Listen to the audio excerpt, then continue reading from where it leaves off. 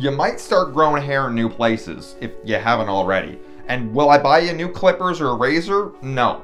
Just rock the bush. Or if you really want to, you can use the scissors in the kitchen. Just clean them after. Not too much soap though. Tampons should be free. Call me a feminist. But toilet paper from the mall bathroom is free, so we're gonna go with that plan. Should you go on the pill? That's a great question. That depends how much it is. Look into it and get back to me. If I ever find out that any of you paid or subscribed for content, I'm disowning you, okay? There's enough free stuff out there.